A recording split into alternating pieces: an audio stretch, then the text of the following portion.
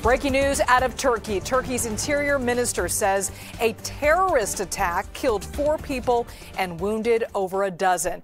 The deadly attack targeted a state-owned defense firm called Turkish Aerospace Industries. This is on the outskirts of the capital there. Local media sources say people at the site heard what sounded like an explosion, then followed by gunfire. Reporters on the ground also suggested some employees were held hostage. We will continue to track the very latest on this developing story. Now to a development in the war in Ukraine. The U.S. State Department says there are signs that North Korean troops are in Russia. U.S. Defense Secretary Lloyd Austin confirmed it earlier today. What exactly they're doing, left to be seen. These are things that we need to sort out. We'll have more for you on that later. But yeah, that, as we continue to look at this, there is evidence that there are DPRK troops, in Russia.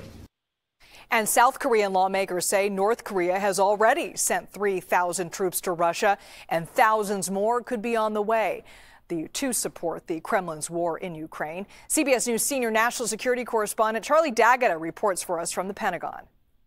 This is something we reported a couple of days ago when the South Koreans first raised the alarm and gave what they said was evidence of North Korean commandos headed to Russia on the way to fight in Ukraine. They actually show videos inside Russia, which I think we have verified. It's the first time a U.S. official confirmed that. U.S. Secretary of Defense Lloyd Austin, currently in Rome, saying briefly, we are now seeing evidence that there are North Korean troops in Russia. Exactly what they're doing there is left to be seen. He said if they're about to become co-belligerents, his words, it's an indication Putin may be in even more trouble than most people realize. What the South Koreans think they're doing there is getting trained to fight on the front lines against Ukrainian forces.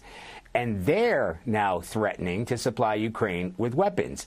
Defense sources that I've spoken to here says as far as what impact those North Korean forces will have on the battlefield will really depend on how well trained they are, how well equipped they are, whether they're to be used as elite commandos or just to sort of flush out the numbers. In terms of those numbers, South Korean intelligence said the first group is around 3,000. That was just updated this morning. But the Ukrainians have been following closely, too. And President Zelensky said the number could come up to more than 10,000.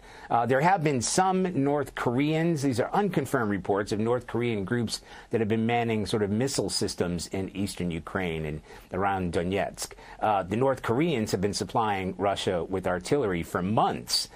The big picture is more worrying. The U.S. and South Korea are concerned that in return, Russia may provide North Korea with nuclear and advanced ballistic missile technology.